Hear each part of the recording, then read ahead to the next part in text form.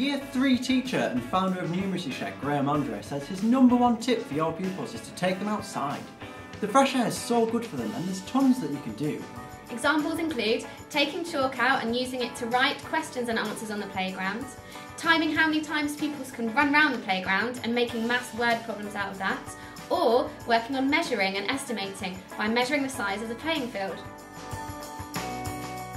Primary school teacher Cherise Duxbury advises using online resources like Maths Vitamins and Seesaw to record pupils' answers and explanations to their SATs questions. And here's a tip from primary teacher and Year 6 computing manager Mr. B. Teach. He loves to deconstruct SATs questions with his class. They break them down and then he teaches the skills and strategies needed to complete each one successfully. In the weeks leading up to SATs, why not give each pupil a pet project that they can be getting on with, or even start a whole class project? Design and art activities are a really good idea because they're something that can be put down and then picked up again in the gaps between SATs.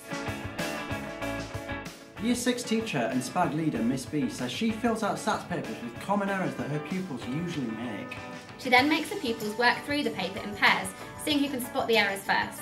It's a fun way to gamify things, and it also creates great discussion with pupils saying things like, "Miss, you forgot the full stop again."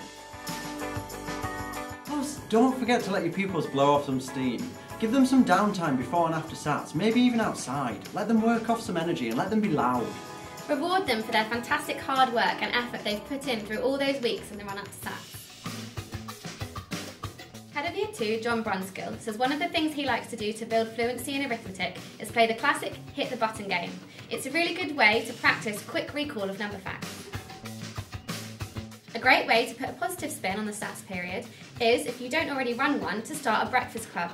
Giving your pupils a decent breakfast is a great way to start the day, helps ensure that they're relaxed and makes sure they're ready to learn.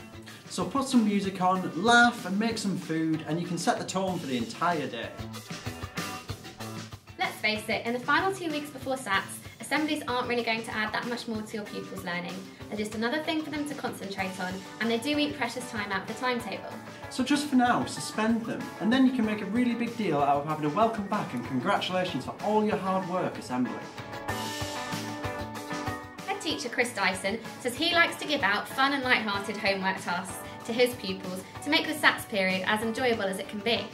Often his homework's as light-hearted as build a den or sing a song. If you want to download free resources or find out more about our one-to-one interventions, just visit thirdsspacelearning.com.